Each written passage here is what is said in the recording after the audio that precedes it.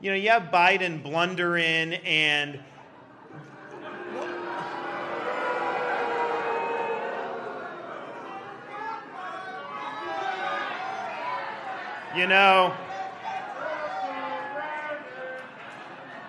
it can be very, very sad watching some of the stuff that goes on. You hear like people are always talking about and, wondering like, about, presidential elections in the future and all this stuff. People are really concerned about who's next to run the country because no one really knows who the hell's running the country right now.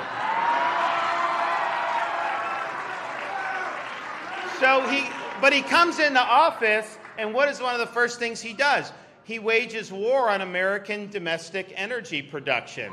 Well, that's not smart, and so you're obviously paying more for everything. Natural gas has spiked. They're now having to beg Maduro from Venezuela, or they're begging OPEC and all this other stuff. The Saudis cut production, and a lot of people were saying, well, that may have been politically timed for the midterms because they don't like Biden. And I'm like, yeah, it probably was. They don't like him. I mean, he's playing footsie with Iran. That's their enemy. And so, but here's the thing. If we were energy independent like we were when he took office, it wouldn't matter what the Saudis did. So he's putting us in this position. Now, in Florida, I think we're the 7th lowest gas prices in the country because actually we put a gas tax holiday in for October. So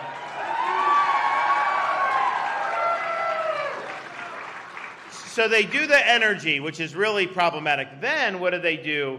They spend and print and borrow trillions and trillions of dollars. And it was people were telling them, even like liberal economists, wait a minute, you're going to spark inflation if you do this. And they said, damn the torpedoes, we're going full speed ahead, and we're going to add trillions of dollars in new money and borrowing.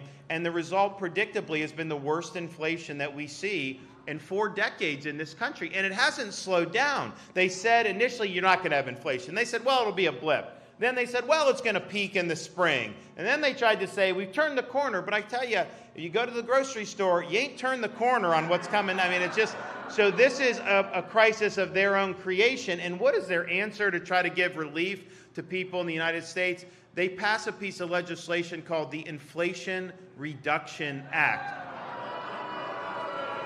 Doesn't reduce inflation, actually imposes taxes on traditional forms of energy. But one of the things that it did was it created 87,000 new IRS agents to audit middle-class Americans. They're not going to be auditing the Davos set on this, trust me. They are going to be auditing middle-class Americans. That's what's going to happen. So they do that, and I'm thinking to myself, why aren't we doing 87,000 Border Patrol agents? I mean, come on.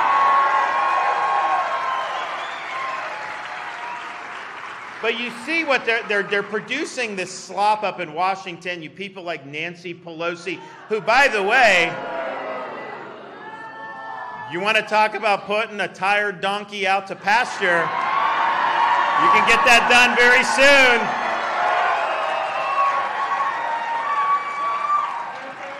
So, but here's the thing. You see people like Pelosi, and what it shows me, I mean, she's been doing this for so long. We need term limits for members of Congress. Come on.